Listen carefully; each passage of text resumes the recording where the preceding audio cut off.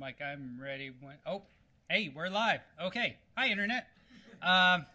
Welcome again to another Rust meetup. Tonight we're talking about web-related things.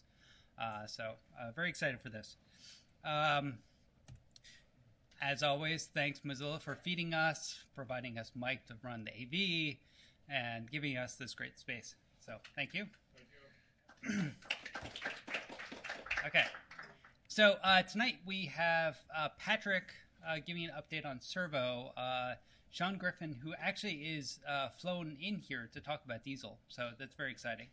And Alan will be remote. I think I actually have this order wrong. I think Sean goes last.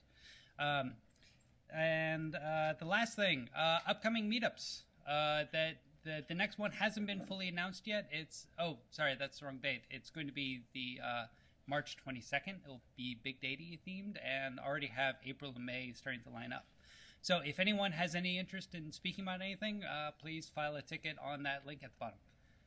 Anyway, on to Patrick. Thank you. Please give him a warm welcome.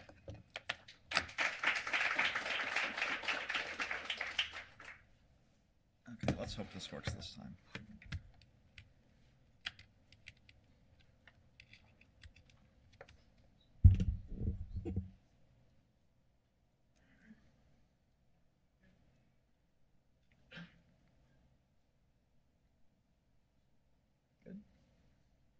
Great.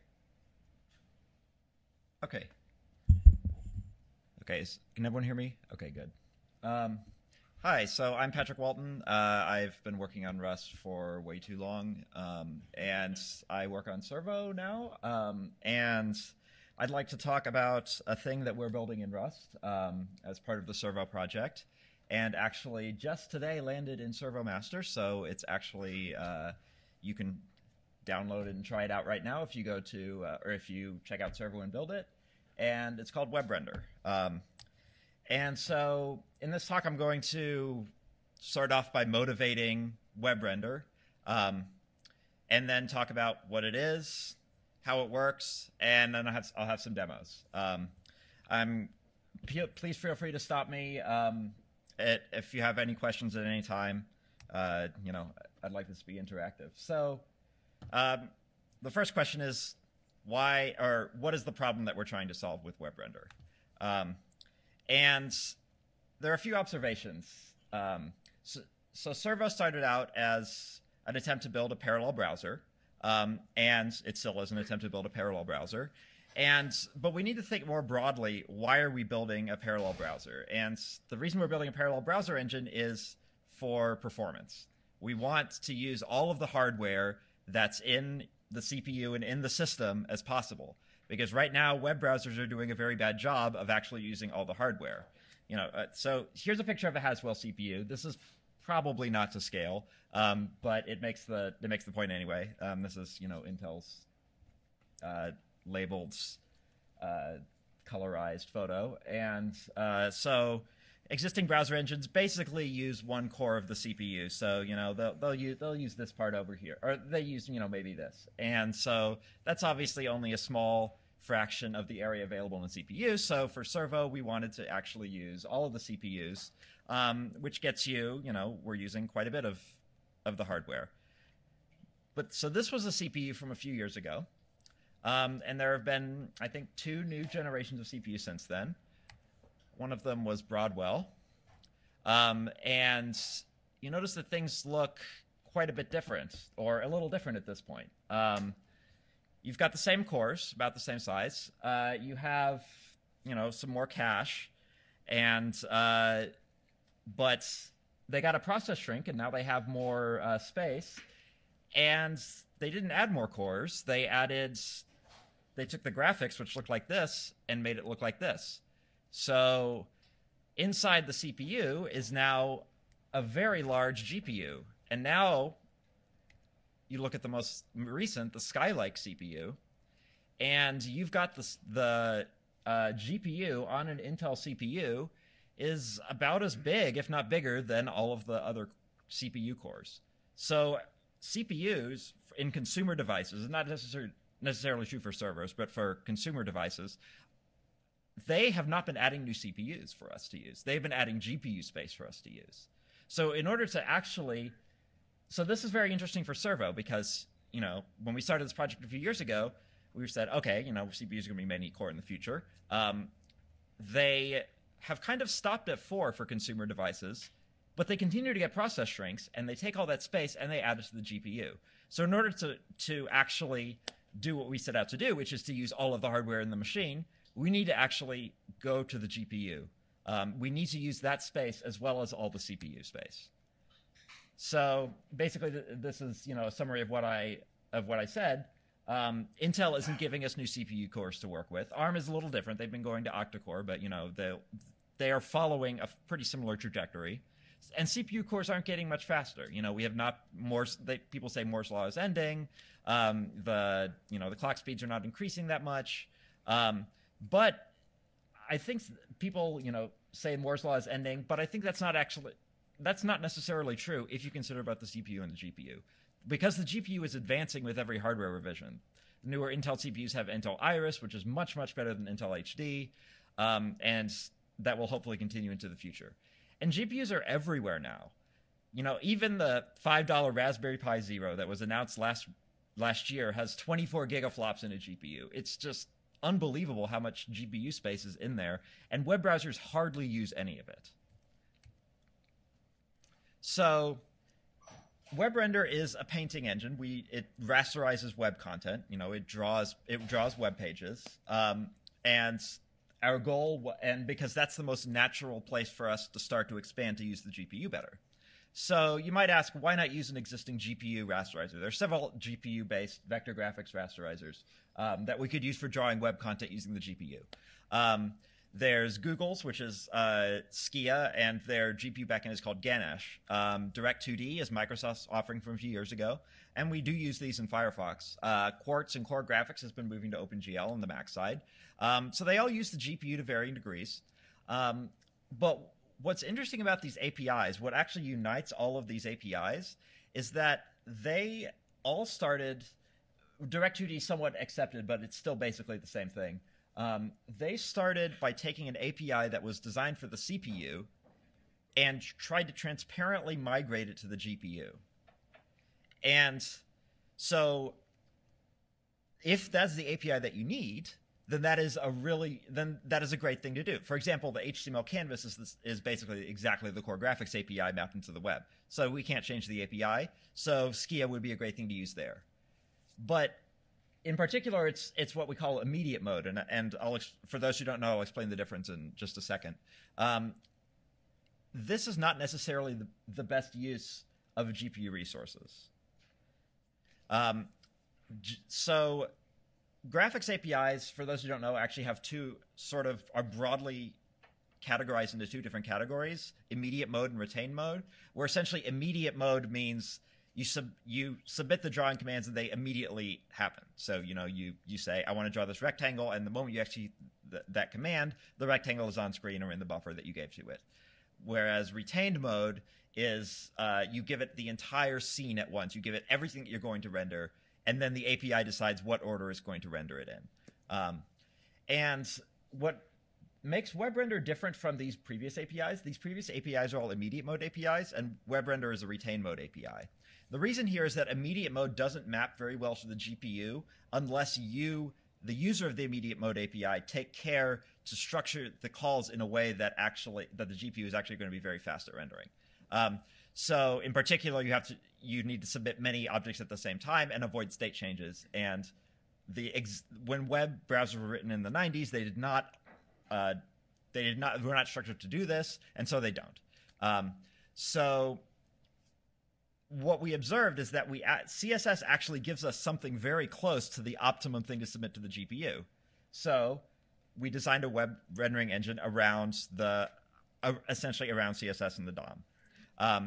And it's interesting that this is something that GPU vendors actually notice, in particular NVIDIA with their NV path rendering extension.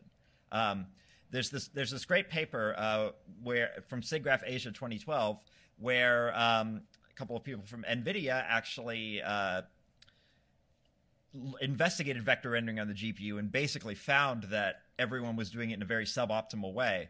There's this great quote, and they say, the API overheads for the existing vector graphics engines can substantially limit the overall performance. These approaches are often GPU assisted rather than GPU accelerated, and I really like that term. And they go on to say, so today web browsers respecify paths every time a web page with path content is re-rendered. So we believe a retain mode is more appropriate and efficient, and that they should behave more like video games. So that's actually interesting. So I didn't actually see this paper when we started it, but it was very interesting that I found it later, and I thought it was very interesting that not only have we found that the existing vector graphics APIs are suboptimal, the GPU vendors actually found this a few years ago. So it's kind of nice to actually be doing what they wanted us to do all along. And of course, it's written in Rust. That's why I'm giving the talk here.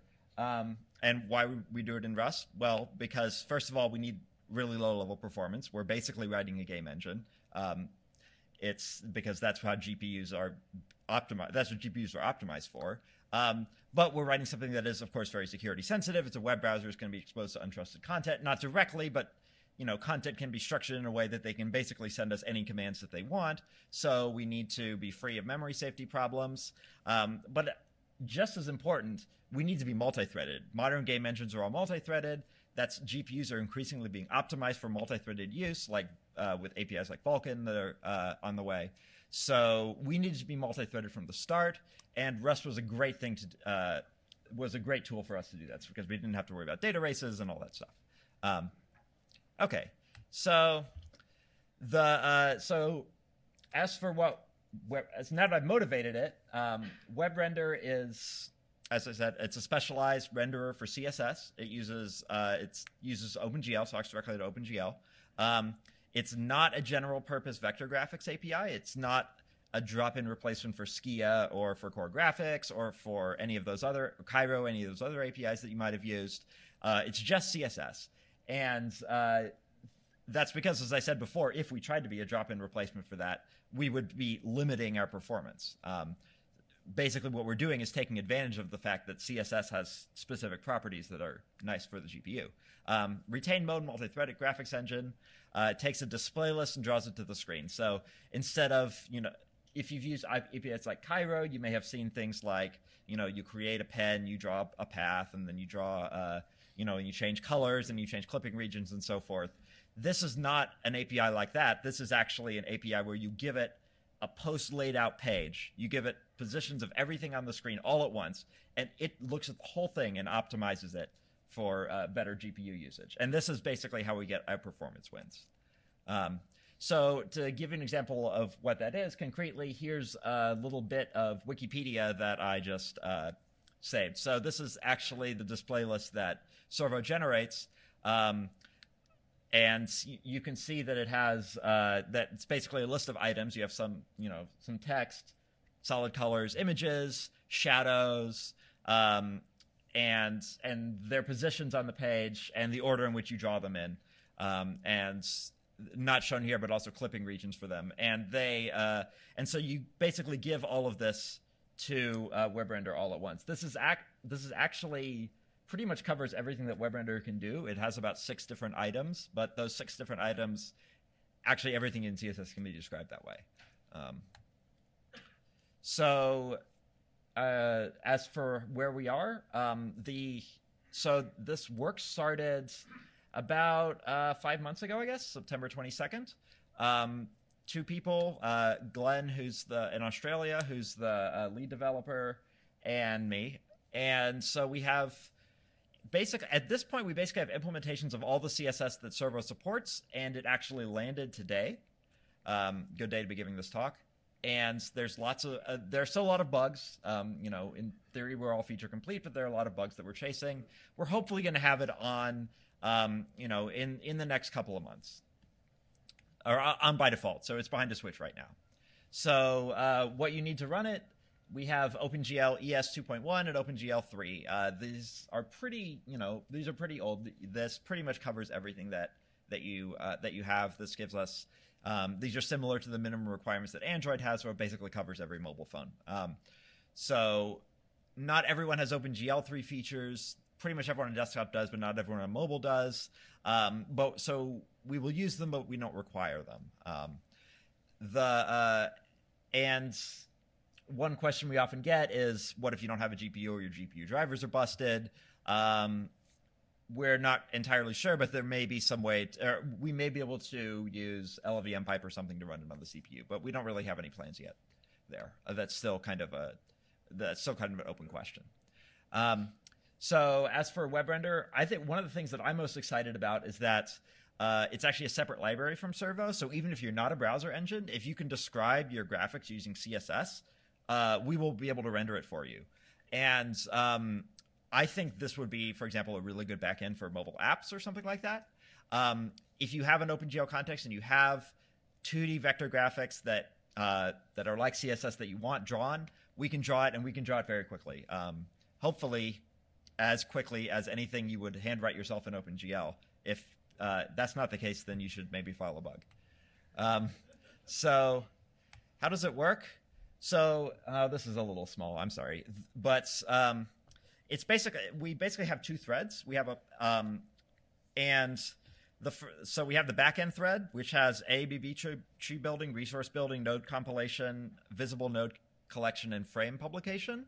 And then we have a compositor thread, which actually does the GPU work, which has texture upload, resource rasterization, and drawing. And I'll go into these in more detail. But the basic takeaway here is that there's two threads, one of which gets all of the work done on the CPU for the next frame, and then pushes everything to the GPU thread, which actually does all the GPU processing. So that actually gives us a nice amount of parallelism, and is a nice way to structure these things. And in particular, it allows us to continue drawing frames even if the CPU part is running slow.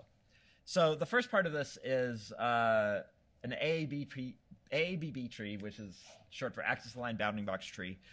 So the first thing we do is we take everything on the page, everything that you gave us, and we sort it into a bounding box tree. And basically the way this works is, because things on the page tend to be rectangles, is a really good structure. You basically group things into rectangles and group those rectangles into larger rectangles, and you create a tree structure, something like this. And this is a very common technique. Essentially, lots and lots of game engines, for example, do this. This ends up being a really good way to organize your GPU commands and do calling and things that I'll get into later. So.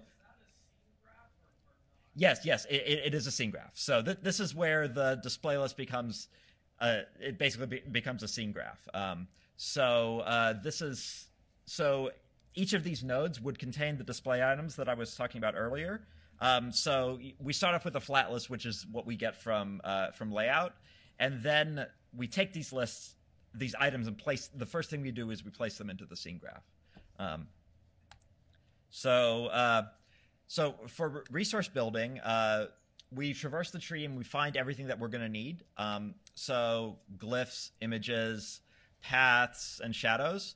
And we rasterize all of those on the GPU right now, except for glyphs, which we currently do on the CPU, but I'd love to do that on the GPU in the future. We do everything on the CPU, which is the glyphs, we rasterize in parallel.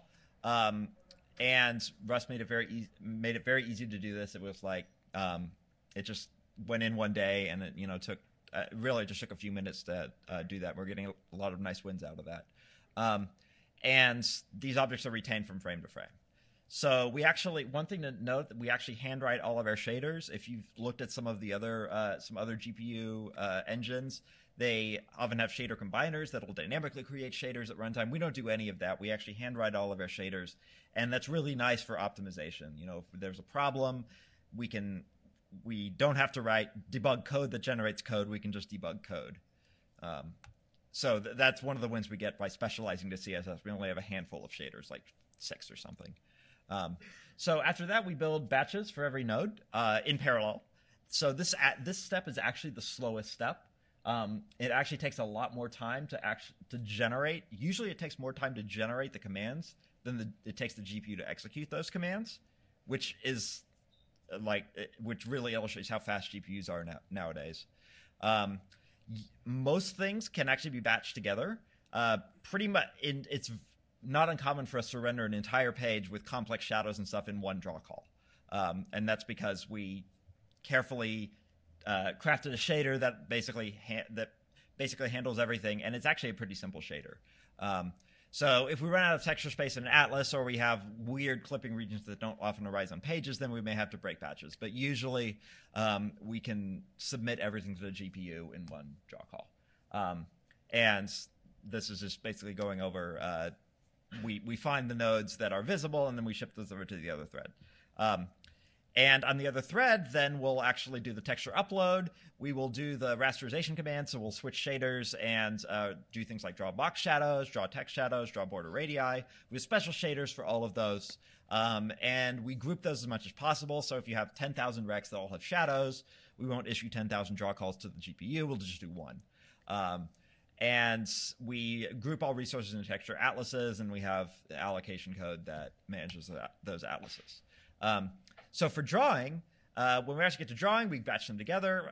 We try to use one shader as much as possible.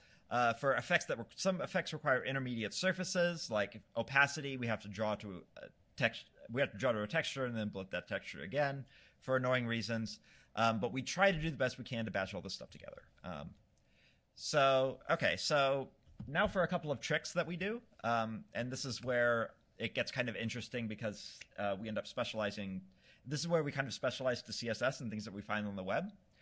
So one of our tricks is instance drawing, where so we notice on pages the vast majority of things on a page are rectangles. In fact, it's very rare to find something that isn't a rectangle. CSS is defined in terms of boxes, so this is no accident. And this is not just a CSS specific thing. This is true for most UIs also. Most UIs consist of rectangles, axis aligned. So this is actually wasteful if we use a full-blown graphics API, which is the normal OpenGL API is designed for drawing meshes, 3D models, things like that, where they're not axis-aligned rectangles. So you end up submitting a whole bunch of vertices, which is kind of silly because you're just submitting rectangles. So we realized that we can actually do better with OpenGL 3, which with instance drawing, we can note that we can basically treat all the rectangles as the same 4 vertices and submit them again and again and again. And then we replace the vertex drawing with data about each rectangle. And this is not anything new. Games have often had the same observation for particle systems. So we're kind of doing the same things that GPUs are optimized for.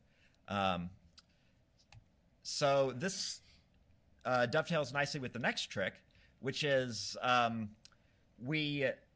so there are a few observations that really actually hurt GPU rendering of web pages in basically in other engines. And one thing that we noticed that was actually often slowing other engines down is that, including our engine before we switched to WebRender, which is that clipping is very expensive. And clipping is where if you have an object and you want part of it, you want only render it within a certain box, clip out the rest of the box.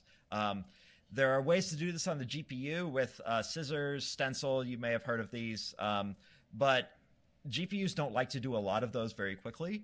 They incur a lot of state changes, have a lot of overhead in the driver. And we could do it on the CPU, and we actually did in earlier versions of WebRender, but that ends up being really slow. In fact, when we did this, we found that the time we spent clipping was actually more than all the rest of the time combined. And it's just because GPUs are so much faster at this than CPUs are. The second observation is that most clipping in CSS is really simple. It's just a box clipped to another box. For example, like consider an image that's partly scrolled off the page. That's the most common clipped thing. Well, that's an extremely simple clip. And the third observation is that it's so simple that actually clipping a rectangle to another rectangle always results in 0 or 1 rectangles. So we modified this to actually take advantage of a trick where we pass the clip rectangle to the GPU and perform the clipping there in the vertex shader. And vertex shaders have the restriction that you can't create more vertices than you started with, which is why you normally can't do clipping there. but we never do because we're clipping a rectangle to a rectangle, which means that we have the same number of vertices, which means that we can do it in the vertex shader. So 99 probably upwards of 95% of our clips are done on the GPU in the vertex shader in this way, and that was a huge performance win.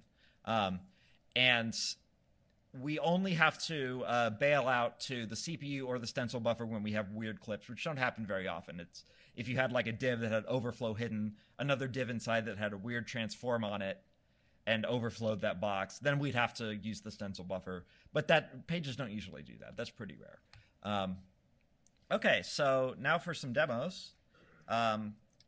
So these are some. So first, I'm going to show Wikipedia. And I've got the debug shader. Let me go back and fix that. There. Okay.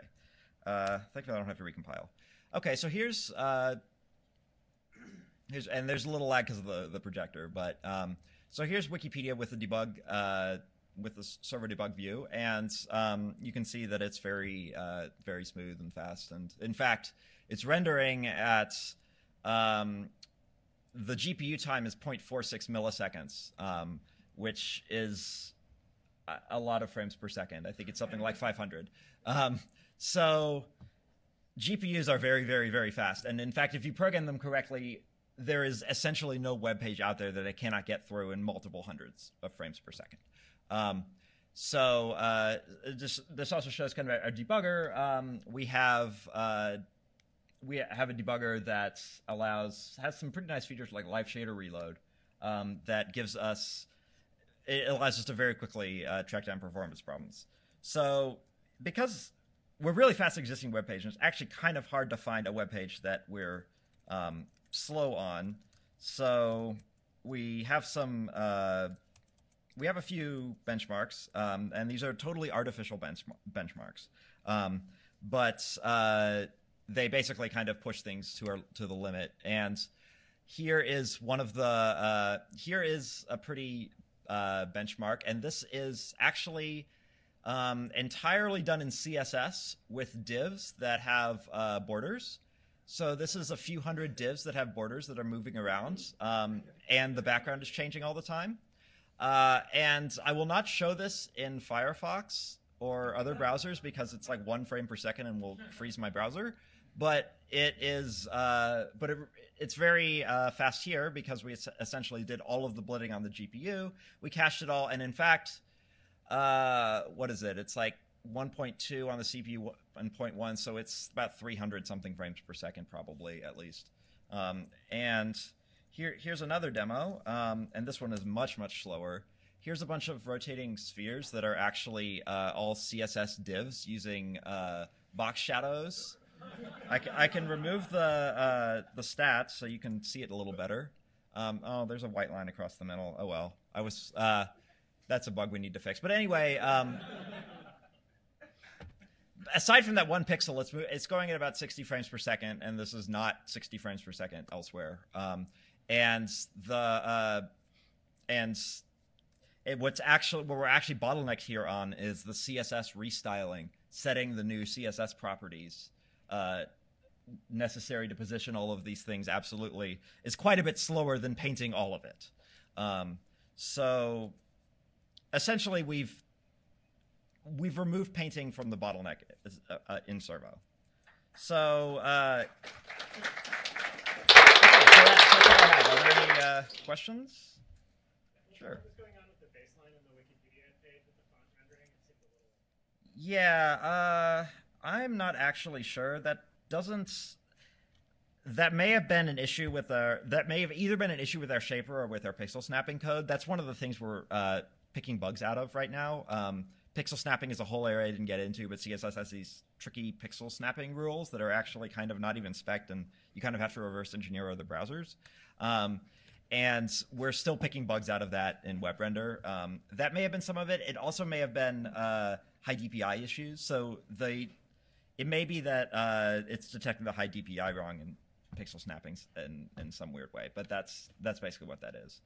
We don't have subpixel positioning yet at the moment, which doesn't matter on high DPI, but it can matter in lower resolutions like this.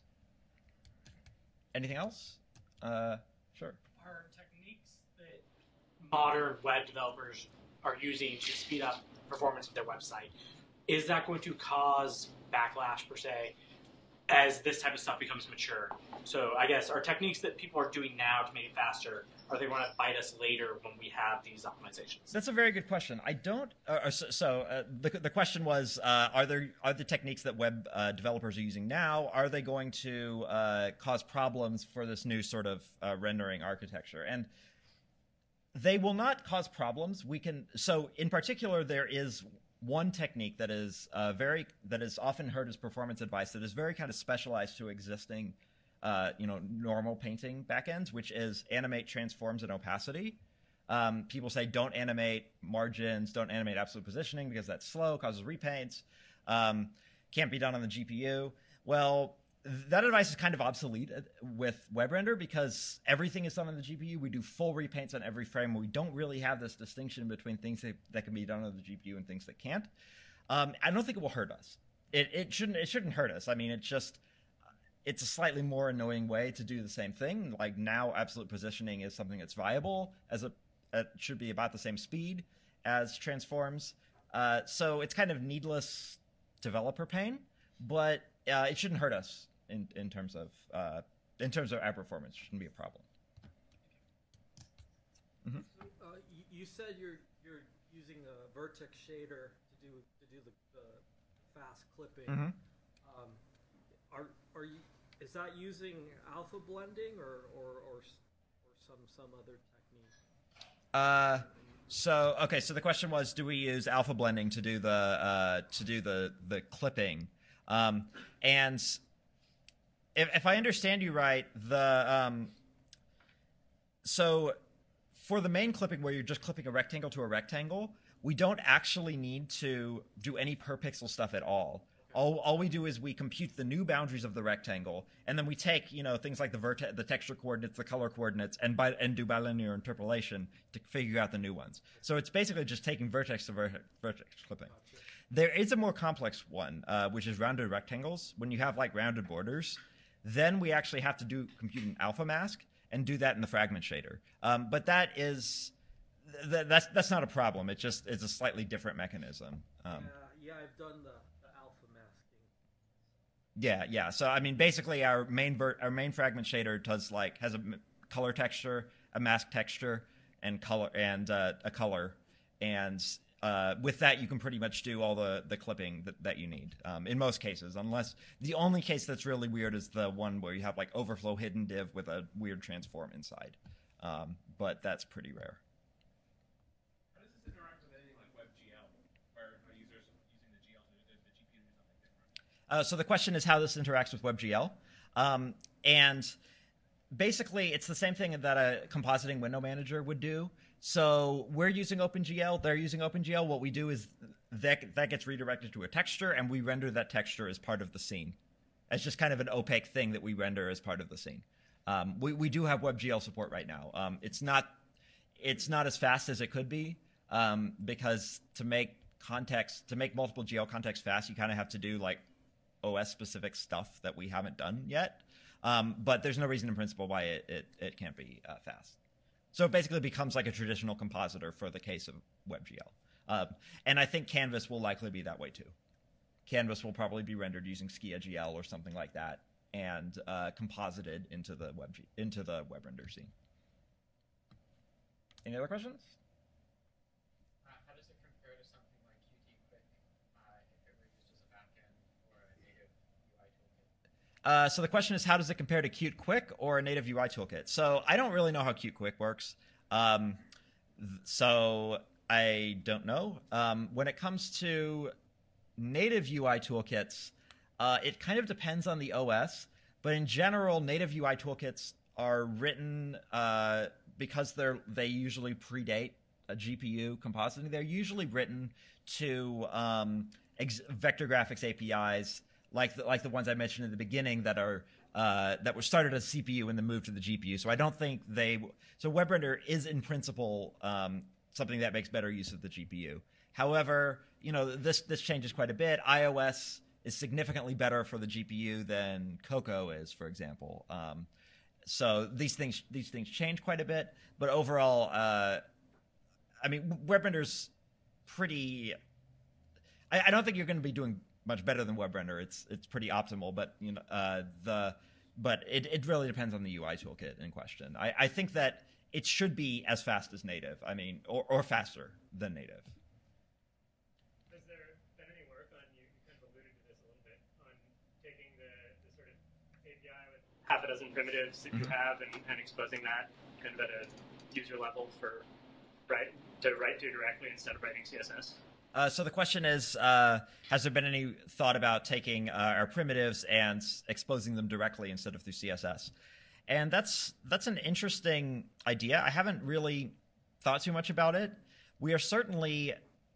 I hope that we don't have to do that, because there's a lot of stuff that's basically removing the layers of CSS that are needless abstractions right now. So that my hope is that in the future we will actually be able to, web authors will actually not need to have a separate thing. They'll just write some sort of CSS and it'll just work. Things like so right now actually the bottleneck for the spheres demo is actually parsing the numbers that are in the CSS, because when you move the sphere you have to set a string which then gets parsed again as CSS. That's kind of needless overhead. There's work in standards committee. Google has done great work on the pushing things like type CSS hopefully with that kind of thing there won't need to be a level of a sort of thing that pierces the veil of CSS, because CSS will be such a tiny layer it won't matter anymore. And to the extent that it's not a tiny layer, I think we should be working on new standards and new specs that help it become such a small layer that it doesn't matter anymore. I hope that people will not. CSS is pretty easy to use, and I hope to maintain its ease of use, going forward, while allowing people to get the best performance that they can.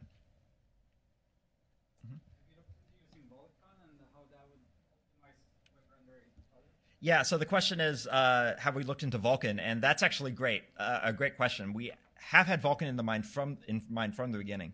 That's part of the reason. That's much of the reason we had the multi-threaded architecture.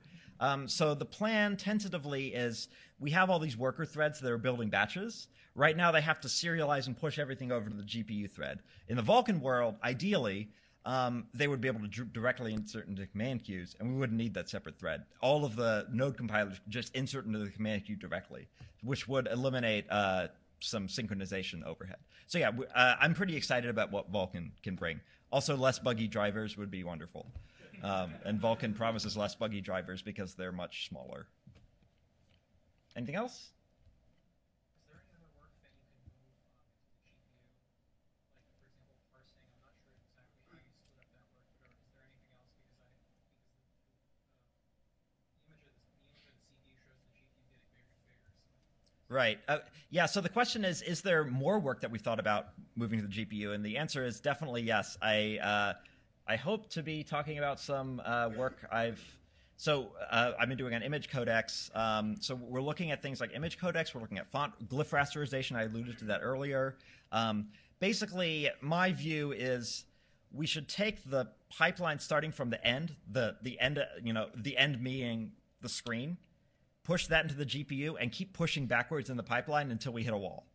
And I hope we don't hit that wall pretty soon. So we're looking at things like glyph rasterization and maybe getting some of the displayless construction to be on the GPU, things like that.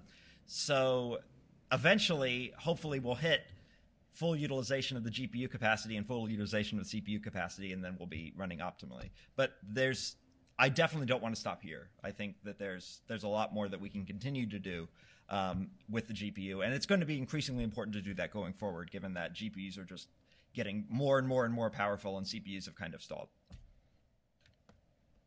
Anything else? Okay, great. Well, thank you, and I'll be available for questions afterward if anyone wants to talk. Thanks.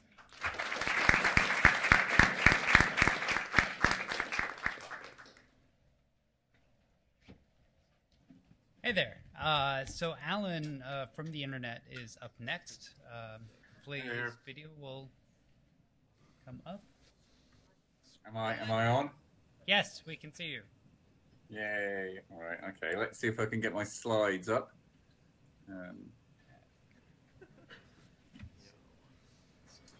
Let's see. Can you see slides? Yes, we can. All right. You can. All right. Okay. Let's see if I can get rid of the annoying Chrome on the slides. As the Chrome vanished. Yay! No Chrome. Hooray! All right. Okay. So thanks everybody. So I drew the short straw, and I'm talking after Patrick and WebRender. So I'm going to be talking about streaming parsers in Rust. So this came out of wanting to start with some work on WebAssembly. And part of that is just the kind of grunt work of parsing the WebAssembly file format. And so, of course, I look around and look to see what libraries there are out there for writing parsers. And, of course, I end up writing my own, because that's pretty much what everybody does when they start looking at parser libraries, is end up writing one themselves. So I'll say a bit about why I ended up doing that, given that there are existing parser libraries out there, and what the goals are for Parcel, and where it sits in the design space of parser libraries. And I'll show you a little bit of it in action and talk a bit about the implementation. Right, okay, so goals. So most of the interesting work here is actually about what is it that we're trying to do differently with Parcel. And there's 4 goals that I'll talk about. The first one is parse streaming input. So the parse input part is unsurprising. It's the fact that we're doing streaming from the get-go. That's the bit that's slightly different here. And we're trying to do this with as low a footprint as we possibly can. So hopefully 0 memory allocation.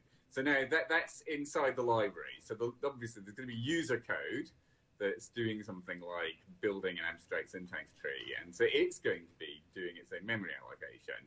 But it would be nice if the library wasn't doing any, so that the user had quite tight control over where heap allocation was taking place.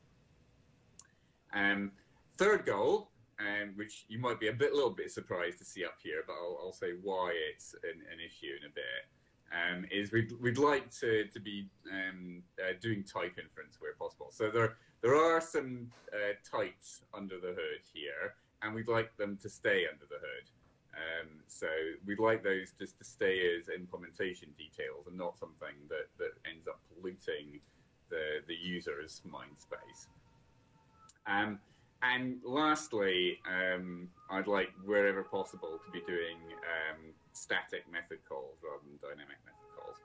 All right, so those are the 4 goals, and numbers 2 and 4 are probably the most important ones. So those are the ones which are about efficiency. So they're about minimizing the space usage of the generated parser and minimizing the runtime of the generated parser. Right. Okay. So so what does this actually look like? Right. Well, so this is actual Parcel code, getting it to parse a little expression language. So from somewhere we get a parser. Don't really care where yet, and then you feed it some data. So this is kind of like what you would expect to do. So we feed it the string x plus 37 plus y. and there's a bit of wrapper code you have to write around that because we actually want the iterator off of that. But and we then pass the data in, get it back out, and yay, we parsed it. Woohoo! Hooray! Lucky us. All right. Okay, that's what a regular parser looks like. The thing that makes a difference if you're doing streaming parsing is that you're now doing that a chunk at a time.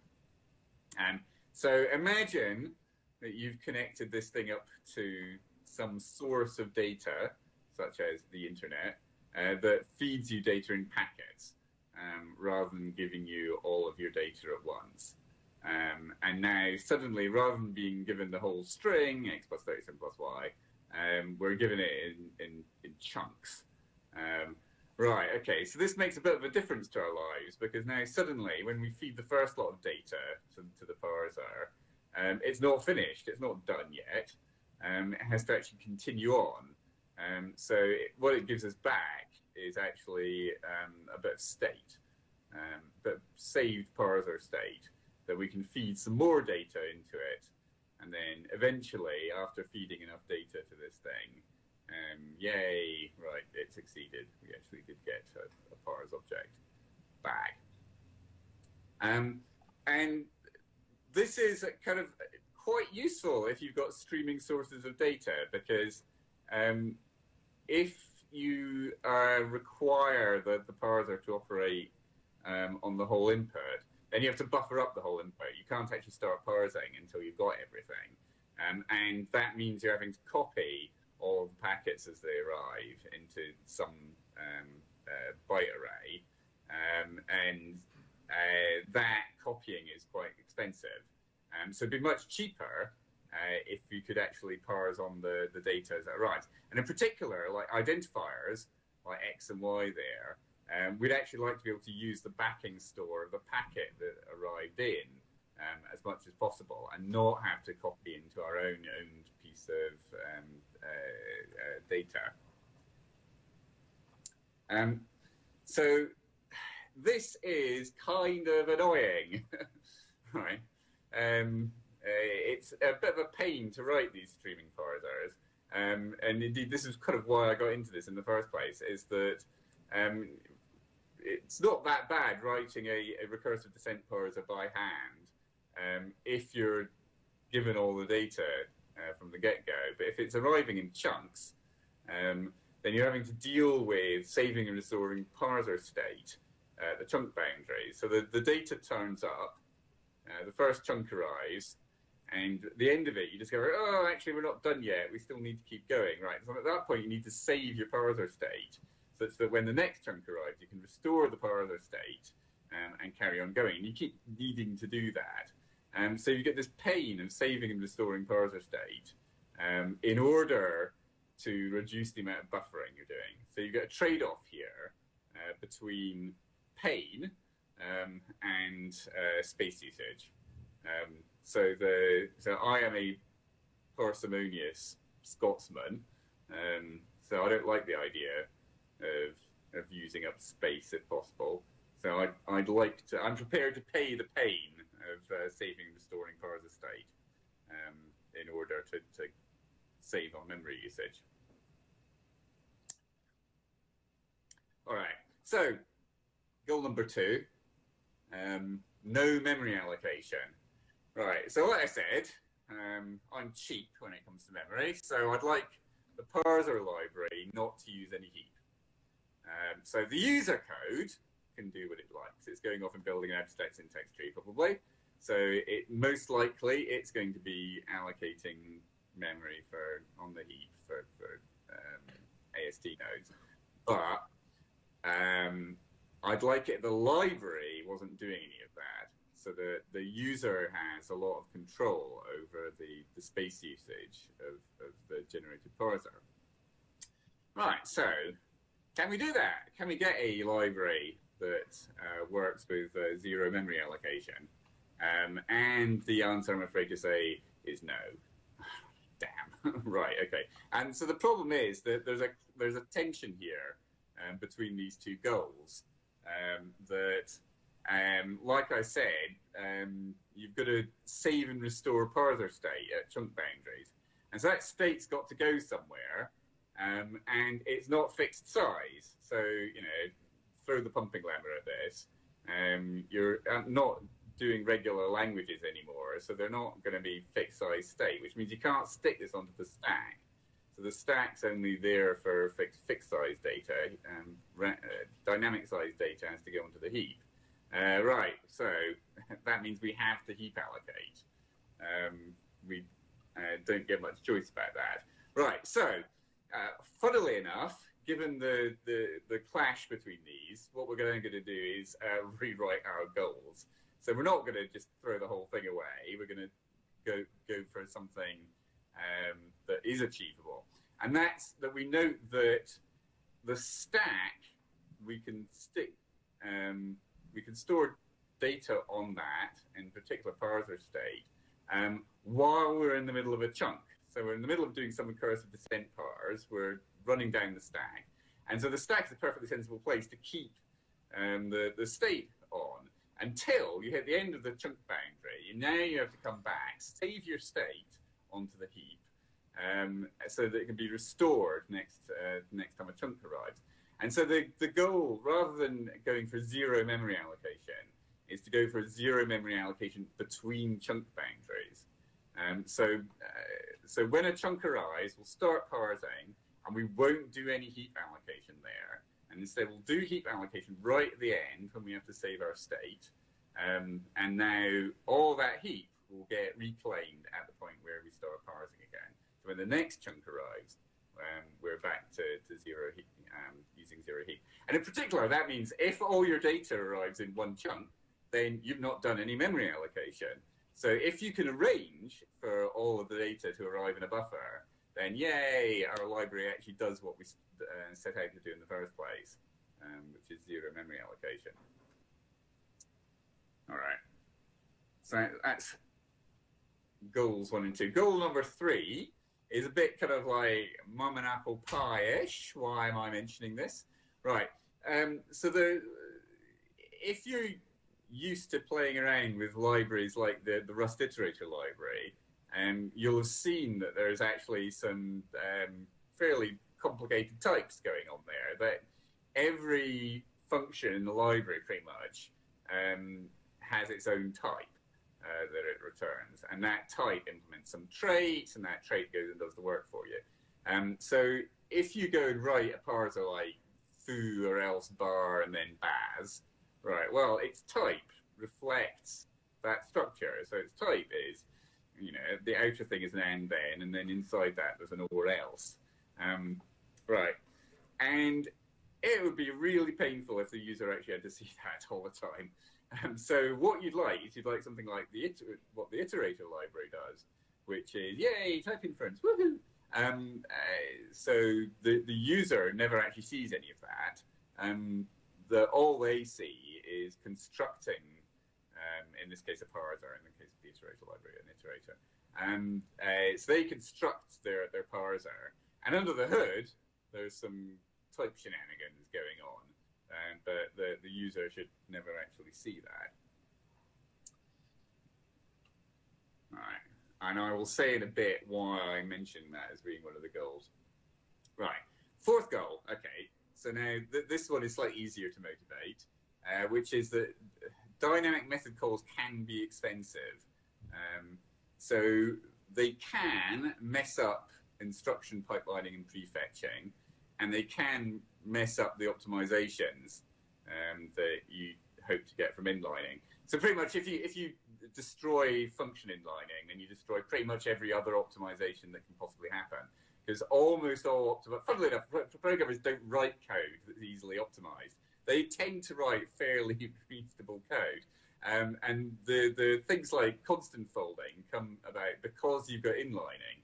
So the compiler inlines your function, and now suddenly there's some constants in stupid places, like you have variable bindings that are just going straight to constants, and the compiler can now optimize those. So if you don't have inlining, then a lot of other optimizations get thrown out with it. So it would be really nice if we can inline and we can make sure that all branches are static, all jumps are static where possible. And this could result in much higher performant code. So we'd like to do, where possible, we'd like to do static method calls or dynamic calls. Fortunately, this lines up quite well with Rust. So Rust is quite happy about the idea that static method calls are the default and the dynamic method calls are something you have to do occasionally, but they're not most calls. Right, okay, so that's what we'd like, but again, no, tough.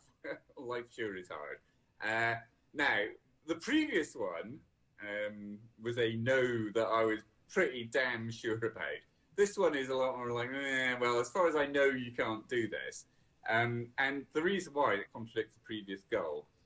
So this is why I was mentioning that one of the goals is we'd like to support type inference. Is because if we want type inference, then there's a clash between that and dynamic method calls. Right, so why on earth are these two related? Right, okay, so quick recap on how static method dispatch works.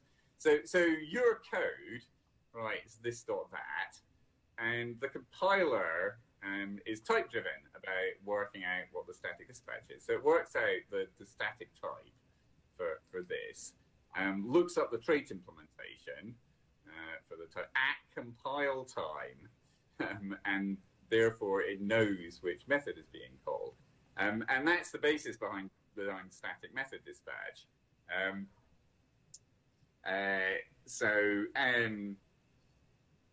Yay, right, well, okay, we're all, hang on a moment. Right, okay, that's better. Right, okay, so now why is this an issue? Right, so well, imagine we're writing our expression parser. All right, well, these things are arbitrarily deep, so you're going to be writing some kind of recursive descent parser for it. So I'll give you for free that you can do each depth one expression. So right, that's not a problem. You can write depth one. It's the fact that these things are arbitrarily deep that's the problem. So imagine that we were given a solution for parsing depth one expressions.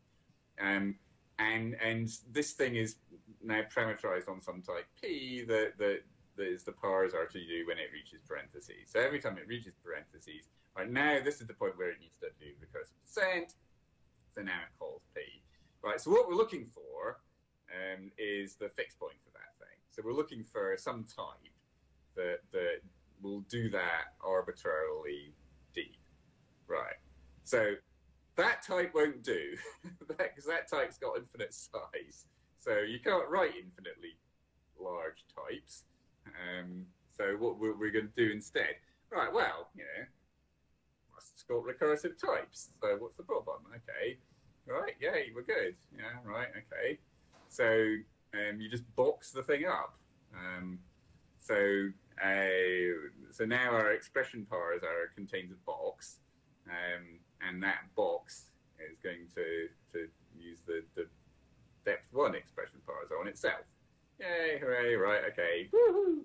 Right, we've got recursive parsers, we've got static dispatch, yay, we're good to go. Oh, no, we're not. Right, okay. And this is where we hit the clash with goal number 3. Right, okay. So, do you remember that goal? Users should not have to see complex types. Damn it. Right, X1 is one of those complex types. So that's the thing we're trying to hide from the user, is that those complex types exist. And as far as I know, Rust doesn't have any way of doing type inference here.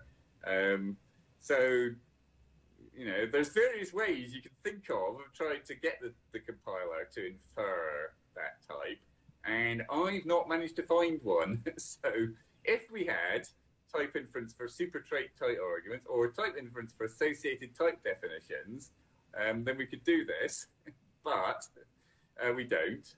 And as far as I can see, there's no magic bit of Rustness that will allow us to actually do that inference.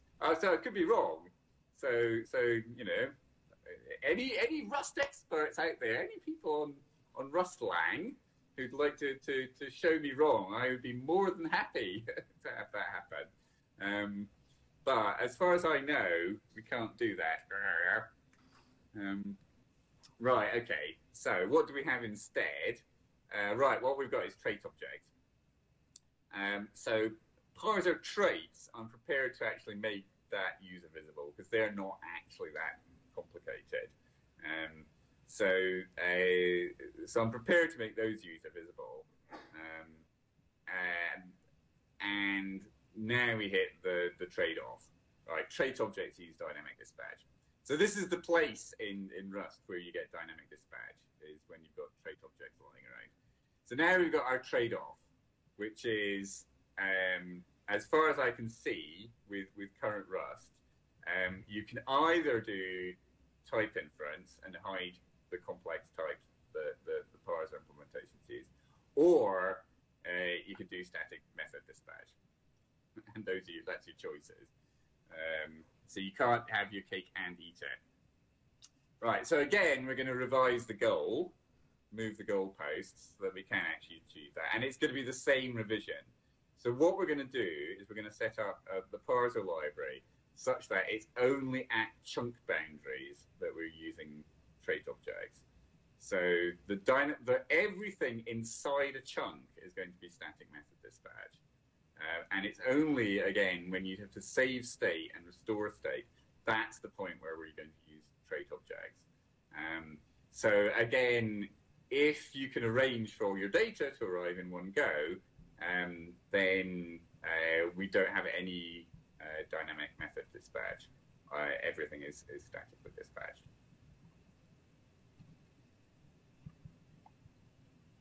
Right, so that's the revised goals. Parsing streaming inputs, no memory allocation between chunk boundaries, inferring complex types, and no dynamic calls between chunk boundaries. So that's the bit of the design space that Parcel's hitting. So I'll briefly say how this compares with a couple of other parser generators. LAR pop, that looks a lot like Yak or Bison or Java CC or any of your other favorite parser generators. But it's kind of geared around all at once parsing rather than streaming parsing. But it does recognize quite a rich class of languages. NOM is actually the one which is most like the work that I've been doing. So it's a parser library which makes heavy use of macros. And it can recognize an arbitrary context-free grammar and can do streaming. So it's taken the opposite view of being prepared to do more allocation in order to recognize a richer class of languages. And part of the reason why it could get away with that is because it's using macros. And so it can hide a lot of the use of complex types behind those macros. And so the place where I am is the Parcel parser library, which doesn't have any macros and takes the point of view of recognizing a very limited class of languages. So it's just LL1 languages, so only one token look ahead, in order to make these guarantees about static memory usage, static method dispatch, and zero allocation. But it was inspired an awful lot by NOM and by the Huntmeyer monadic parsing libraries. Okay, I think I will actually skip over, since I'm short on time now, the actual gory details, unless you have questions about that. And I will just leave you with lessons learned. So these goals are actually achievable, which is something I wasn't entirely sure about when I started out doing this. And the good news for the Rust thorough checker is it really did a good job on catching some fairly subtle bugs that I wouldn't have been able to catch with regular testing, about horrible things about exactly what happens at packet boundaries. So your tests would have to exactly happen to hit the right conditions with packet boundaries to catch the problems. And the fact that we've got a linear type system enforces some safety properties So, like after you're done, you can't provide any data to a parser after it's finished. There's an awful lot of issues with lifetime polymorphism that I've hit. So, if Eddie B is around, hello Eddie, thank you very much. And there's a couple of traits that would be very useful to have. So I made quite heavy use of these, and there's a question about like, oh, should they be in the somewhere like more like the standard library, which is a peakable iterator trait, not just a type, and it's a static trait that does the same job as to-owned, only on converting things to static. So it's a particular cowed data. It would be very useful to be able to convert that into static and back again. And lastly, this act without fear thing really is true. So it was remarkable how confident I could be about just making huge, great edits to the tree and not worry about it too much, because if I could get it past the type checker and past the borrow checker, chances are it was going to do the right thing. And comparing this with any time I've had to write other code, in C-like languages, where you have to be very, very careful about what you're up to. So this was quite a nice experience. Okay, so thank you very much.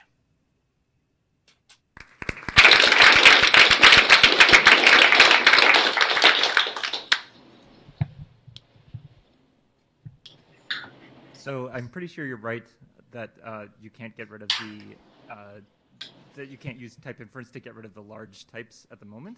But the good news is that there are proposals in the work for return type inference, or AKA abstract return type.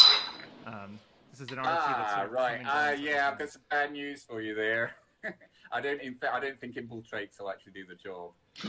I actually need type inference in some places where impl traits won't do it. I mean, obviously, impl traits are still a bit up in the air, so yes. I don't really 100% know. But at the moment, I'm afraid to say, I think I need something else than just impl traits. So you mentioned in particular that you thought if you got inference for an associated type, that would be enough? Which at least yes, it's on associated type definitions. Yeah. So if you could just write anywhere where you're writing a trait that's got an associated type in it, if you could just write, type output equals underscore, and have the compiler work out what that type was, that would be good enough. So that's the thing that I'm currently missing. Right. So that's actually Eddie B has implemented that variant of the abstract return type proposal. I mean, it's getting into the weeds, but basically, if you think about what abstract return types look like in traits, they basically come down to associated types and inference. There is sort of like the inference you're talking about. Yes. So associated types by itself. I mean, if you're just doing impl traits, that's I don't think that's good enough. But if you get something else like type inference on associated type definitions, yay! That's the thing that I'm missing. Cool. Any other questions? Or questions? No, I don't see any. All right, thank you, Alan. That was great.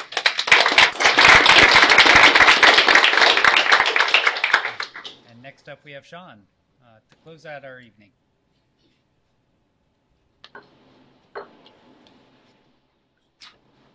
I would just like to say Infiltrate fixes all of the things. Oh, that would be so wonderful.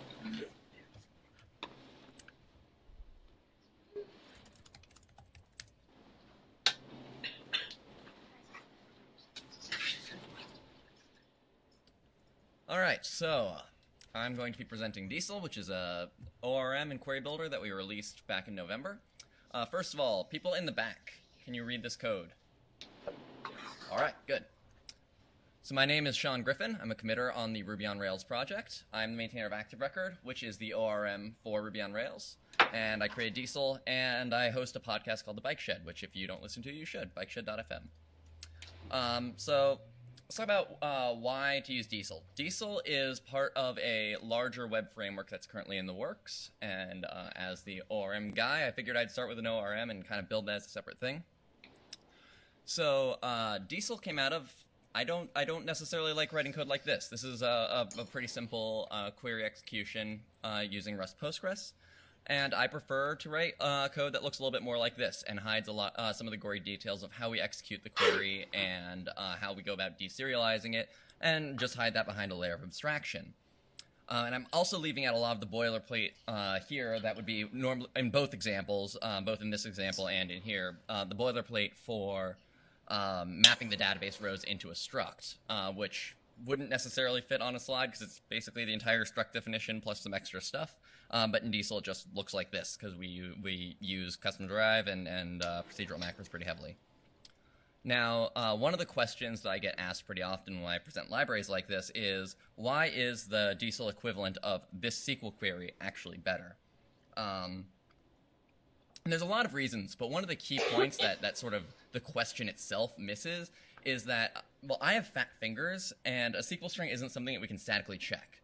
And I'm actually not super likely to write this. I'm more likely to write something like this. And there's a lot of reasons why this is the typo in my SQL query is significantly worse than a typo in my Diesel code. Because one, I'm going to get and with this error, I'm going to get a runtime error from the database. And when I get a runtime error, especially those from the databases, because Postgres can be really mean sometimes, right? And so I don't see the error it actually gives me. I see something along the lines of this. My computer and I have a little bit of a troubled relationship at times. So yeah, I don't like runtime errors, especially in Rust, because as I'm sure you guys all have seen and felt the pains of, you're not actually going to get the runtime error that's like, here's where you messed up. You're going to get something more along the lines of libcore result line 741. So yeah, basically one of the goals of Diesel is to improve upon the lack of static checking of SQL strings and give something that's a little bit safer, more check to compile time, and basically type safe. And specifically to be the most type safe ORM ever made. Very, very modest goals. So one of the other things that I've learned from maintaining Active Record over the last couple of years is that it's really important to give your users tools that allows them to abstract over your library in meaningful ways for their application. So abstractability, which I'm pretty sure is a word that I just made up. So here's an example that comes out of crates.io when ported over to Diesel. Now, I really like this example because it just demonstrates that we can do more complex stuff. This is not a simple example. It involves subselect. It involves dealing with Postgres intervals, subtracting that from a date. It uses the EQ_any operator, which is a Postgres specific thing. And compared to the original code, which won't fit nicely on a slide, it's a bit more terse. It has a lot more static checking, but we can improve upon this code further. A SQL string, right, isn't actually something that you can compose. It's not something that you can take fragments of and reason about. So for example, one of the first things that we can do here is we can take out that first segment. We can extract that to a function called latest versions on a crate. That's probably something that we would want to reuse. We've taken out specifically the version belonging to crate and ordering by the number in descending order. But we don't have to pull the entire expression out. We can still modify it later. We haven't pulled out that limit 5 at the end there. We can still, within reason, we can still modify the query in meaningful ways. We can't necessarily overwrite things that were there before. That's a feature that Active Record has that I really, really wish we could remove. Really wish we could remove. But just to drive home how non-composable SQL strings are, I want to show a little bit of what the first section of this code actually looks like in crates.io right now. So this is actual code from the crates.io code base, and there's already a function on the crate object, or the crate struct, to get the versions which belong to it. But this function actually goes and executes the query. TX there is a database connection. And the code, and as a result of that, right, we can no longer modify or do anything to add additional pieces to it later on. And rather than go in and duplicate that logic, what this code ends up doing is performing all of the sorting in Rust and then also doing the limiting in Rust. And I'm not trying to rag on this code at all. This is exactly what I would do in the same situation because it's just plain easier than the alternative. But really, I think it really goes to drive home. Like when you're writing your entire application just dealing with SQL, you end up having very isolated pieces of logic which you can't compose together, and that ends up with duplication or doing things outside of the database where they don't belong. Outside of the database where they don't belong. They do belong in the database. Just anyway, so back to our original example. We can still pull some more stuff out. That now minus 90 days, for example, that's probably a concept that actually has some meaning. That feels a little bit like magic number to me, right? We can give it a name, define it somewhere separately from the actual query, so we could pull that into a function called recent. We can go farther if we want to, but I'm going to stop here in the interest of time, because this is all just sort of to make a point that we're trying to build something that you can actually abstract over and give reasonable concepts in your own problem domain, and create pieces that you can compose together in interesting ways. So abstractions are cool. They're not just something for library authors, though. This is one thing that seems to be a point of contention sometimes, is that like abstractions are a thing that people who write libraries do, but in my application code, I don't need to worry about abstractions. And I really disagree with that. Like you still end up building your own abstractions on how to reason about your own domain concepts as your code base grows larger and larger in size. And when I'm writing applications, I want to think about my problem domain. I don't want to think about SQL queries. My application is in Rust. Presumably my problem domain exists in Rust, and I want to continue to think in that world, not SQL. Anyway, so that's enough pitching. Let's take a look at how we actually go about doing some of what we do. So I want to look at how we go about constructing semi-simple query. We're not going to go into a ton of detail about some of the super specifics, but I want to loosely just go over some of the structure of what goes into just grabbing users and filtering where their name is equal to Sean. I would call this method where if I could, but where is a keyword in Rust, so it's filter instead. So the first thing that we have to do is we have to create types that represent all of the tables and columns in your system. So we use macros for this, and this actually can be generated for you with CodeGen as well. We have a procedural macro where you can just pass us a database URL, and then we'll go look at your database schema at compile time and call that table macro for you automatically with all of the tables in your system. Which, like, if you don't like it, cool, don't use it. You can call the table macro directly. If you do like it, well, then you write the one-liner instead. And the table macro ends up generating something like this. We'll create a module. Inside of that module, we'll create a bunch of structs. All of these structs will have a size of 0, and we'll have one for the table and then one for every single column. There'll be one more, which I forgot to put in here, called star, which you almost never actually use directly. And then there will be like a ton of boilerplate impls. We actually have a macros file, and the table macro, I'm pretty sure, is like 2/3 of the file, just because we implement every trait. One of the traits that we're going to implement is called expression. An expression is sort of just a typed fragment meaning something. Similar, we were talking about the in the parsers talk, right? You have all those little types that represent each of the individual fragments, and this is sort of the same thing, just in reverse. We're not parsing something; we're creating the SQL instead. And so an expression just has one associated type, which is the SQL type that it represents. In the case of name, it's a column, which is of type varchar. We also have another trait called selectable expression, which basically says that a expression can be selected from a given source or table. So, for example, we'll implement selectable expression for the users table for user's name, but we wouldn't implement it for a column that comes from the posts table. And we use this trait. We have this trait as a constraint all over the place to enforce that you can't write a query where you're selecting a column that doesn't exist in the from clause of that query. Now we have that EQ function that exists on all things that implement expression. We take anything, any other of type T, where T can be converted to an expression of the same SQL type. And this is more generic than you might expect, but that's because, right, I can do name.eq, and I can pass it a stir. I can also pass it a string. I could pass it another column, or I could pass it, some crazy expression. Anything that is an expression or can be converted to an expression, which basically means anything we can serialize to SQL properly.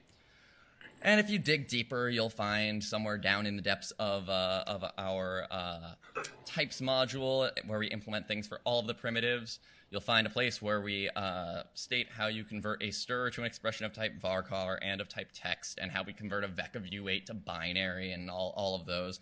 And, you know, these things weren't necessarily always the cleanest internally. If you guys follow Diesel at all on Twitter, you might have seen me laughing about this where clause that we used to have. In English, what this one is saying is where t is a thing that you can call the filter function on and has a primary key, and where saying the primary key is equal to that second argument is a thing you can pass to the filter function, and the result of that is something that you can call limit on, and the result of that is something that you can deserialize to type u. So yeah, don't worry that it's gone now. But I would like to think that I've won the award for, like, I don't know if where clause hell is a thing, but I think I invented it. I would like to nominate this for the scariest where clause ever written in Rust. Anyway, it's a little bit better now. We have something that replaced it, and it's better. It's actually just in chunks. Like, now it's just split into 3 functions. But so the end result of all of this is safety. Memory safety, of course, because it's Rust, but type safety in particular. We have a pretty large, actually I'm trying to expand it because I've found some gaps, but we have a pretty large compile fail suite, like to actually test that if you write an incorrect query, that it fails to compile in the right way. So just as an example, if you try and in a where clause reference a column from another table, that's going to fail to compile. Or if you try and compare a integer column, ID here would be an integer, to a string, or a column that is of type string, that should fail to compile. And the safety actually allows a lot of speed. Because we have so many compile time checks, we're able to eliminate runtime checks that any sane person would have in the code that they would otherwise write. We can do things like fetch columns by index rather than by name, so we can skip a lot of lookups there. We've got a really cool thing where we actually are able to, this one's still in progress, but where we can basically use the type ID of the query to go look up the prepared statement name, so we can skip a lot of work that way and become literally faster than a SQL string. So yeah, types are really fucking cool. And yeah, so if you're interested in checking us out, we are on the internet at diesel.rs. I also have stickers. They look like this. Just pro tip, they go like this with the drop going towards the direction of gravity. A couple of people have been putting it where the can is up, right side up, and I'm thinking this will become the way that people know who's in the know. Anyway, we're also on Twitter at @DieselFramework. So thank you very much. I will take questions if anybody has any.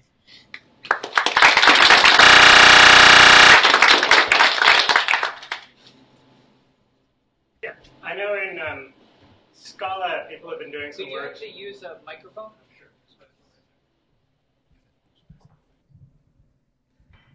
I believe in Scala people have been doing some work with flexible record systems for things like, so Scala records, and composable for dealing with things like joins or projections where you have, you know, changing sort of types of the database tables. How do you deal with that with joins, I guess? So the question was, how do we deal with the types changing as a result of joins? Selectable expression has a second type parameter, which is defaulted to self-SQL type because it has expression as a super trait. But that is actually the type that it is selectable as. So if it is on the right-hand side of a left outer join, it would only implement that for the nullable version of that column. And to my knowledge, that's basically the only time anything would ever have its type actually change.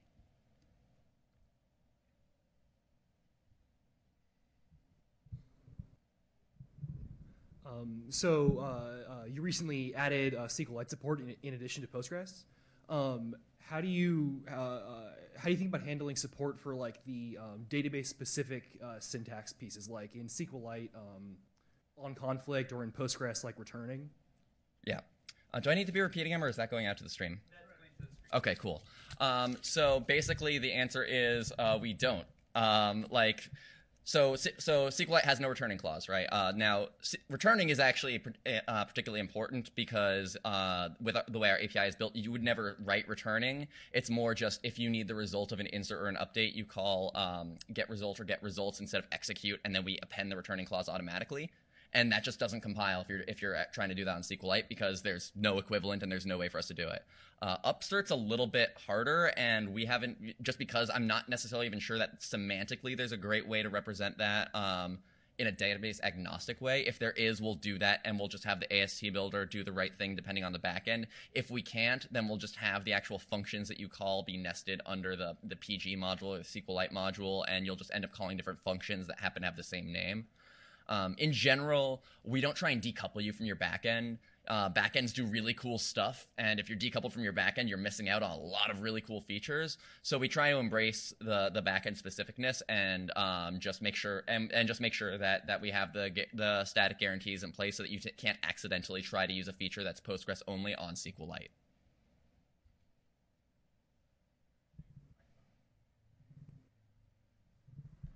Thanks. Given the recent research on stuff like feral consistent control, are you familiar with that? I'm sorry. What It's basically research showing that ORMs can kind of by using ORMs you can kind of introduce concurrency issues and transactional issues in your programs, and basically breaking transactional invariance because of the use of ORMs. Does Diesel push the bounds on that at all, or? I'm not familiar with that research in particular, so I'm not sure I can necessarily answer that question. Can I restate?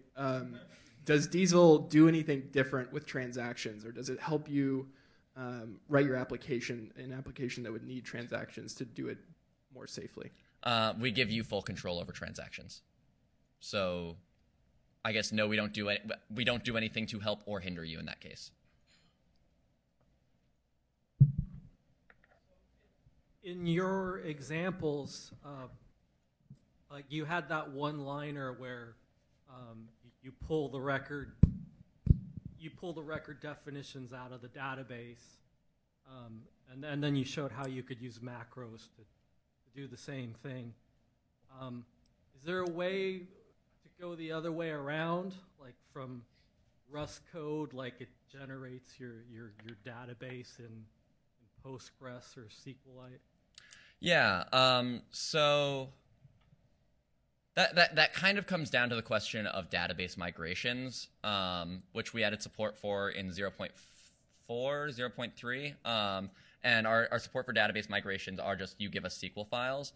I'm still on the fence as to whether I want to give a Rust DSL to define, actually define database migrations. We can certainly...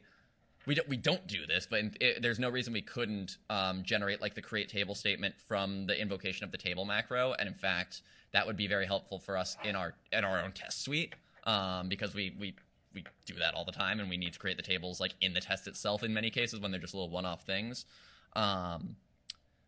As for whether like we want to have broader support for defining and maintaining your schema in Rust rather than SQL, I've been leaning towards no, SQL's the proper language for that, but mainly just because that's not something, that's the sort of thing that you tend to run immediately in development mode, and if it fails very loudly and quickly, and I couldn't give you any faster feedback on that. You do get the revert function for free in a lot of cases, which is a nice benefit, but that's the only benefit I've really seen from thinking about it for a long time. So I've been leaning towards no for any broader Rust DSL for database migrations. But yeah, to answer your question, the original question on the table macro, there's no reason we couldn't. We just don't right now, but we probably will because our tests will get a lot cleaner. Can you briefly give an overview of the state of the various database drivers, like which ones are supported and how mature? And then also there's a lot of efforts to do like native Rust implementations of various database protocols, and like which of those you want to loop in or rewrite yourself or use a native library like a C library and that kind of thing. Yeah. So right now the databases that are supported are PostgreSQL and SQLite. And we are built on top of libpq and libsqlite directly. I've tried to build on top of Rust Postgres and RU SQLite in the past, and just certain ways that they're structured made them conflict with the way that Diesel's design works pretty heavily. So we ended up just falling back to the C implementations directly.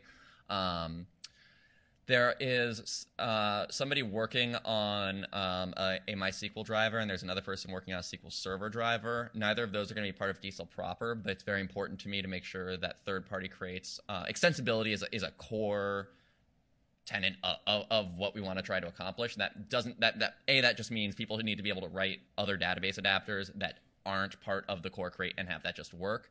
It also means that it needs to be very easy and possible to add things like support for Postgres full text search, and have that be entirely separate from the Diesel proper crate, because it's just not going to be a library that needs to support absolutely everything that anybody might do, but we want to make it very easy to add support for the things that you're missing. So anyway, that's the state of the current database drivers. Was there another piece of that that I didn't answer? Okay.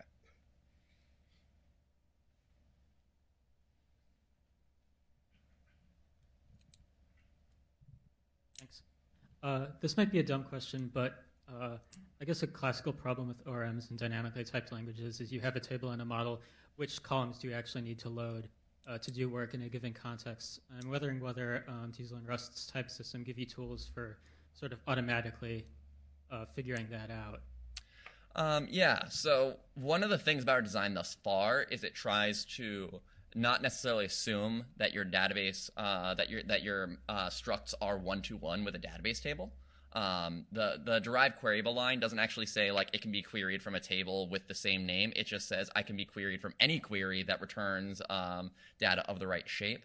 Now, we never actually generate select star. We will always explicitly list out the columns that we need. I'm actually working right now on an API that more intelligently maps that to structs in the case that your struct does entirely come from a single table but doesn't represent all of the data.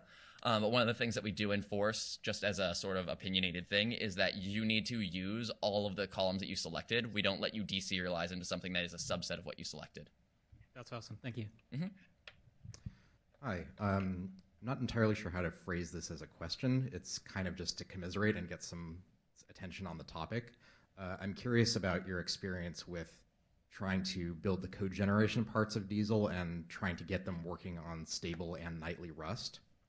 Because the lack of compiler plugin support in stable, it makes it very difficult to maintain this kind of thing over time. I've worked on a few different libraries. I'm sure anyone that's done any sort of code generation feels this pain. Yeah. So I'm kind of curious what your experience is with it, and if you think the popularity of something like Diesel will help to put attention on how important this is. Hi, Eric. So we use syntax for stable.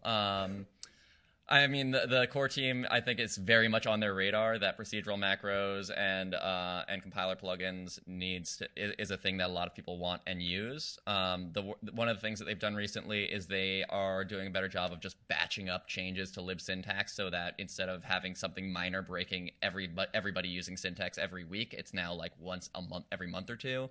That helps a lot. I don't know if you have anything else that you want to... Yeah, I know Nick from the core team is working on a stable implementation for these procedural macros. I think it is probably not going to be stable for quite some time.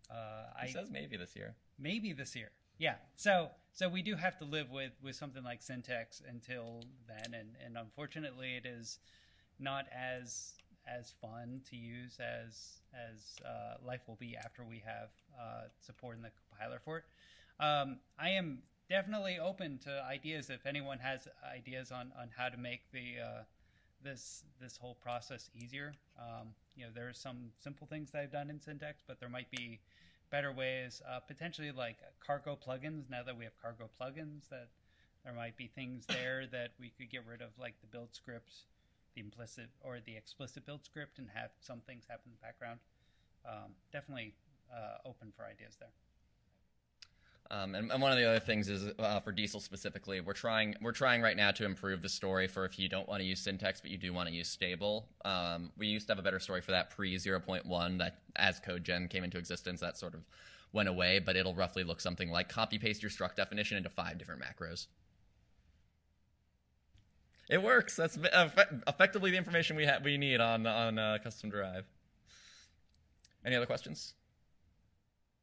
Cool. Well, thank you very much, guys. I'll be around. If you'd like a sticker, come talk to me afterwards.